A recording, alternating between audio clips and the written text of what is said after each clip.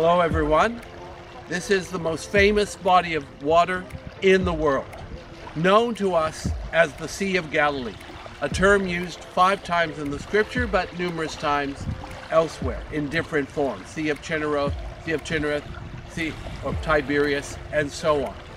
This lake is a gift from God, not just to the arid Middle East, the largest freshwater fish-filled lake in the region, but it's also a gift to the world, because it was along the shores of this lake that transpired the ministry of Jesus of Nazareth, starting from Magdala, coming up through here, all the way to Capernaum and Bethsaida, basically the northwest and north shores of the lake.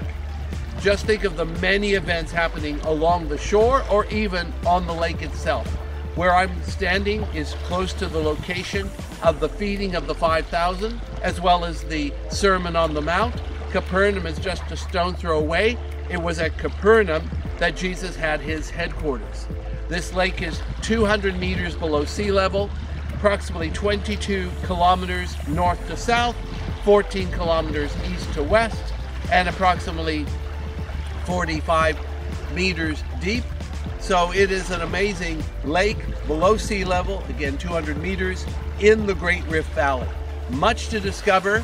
Why not consider coming to the land and seeing for yourself?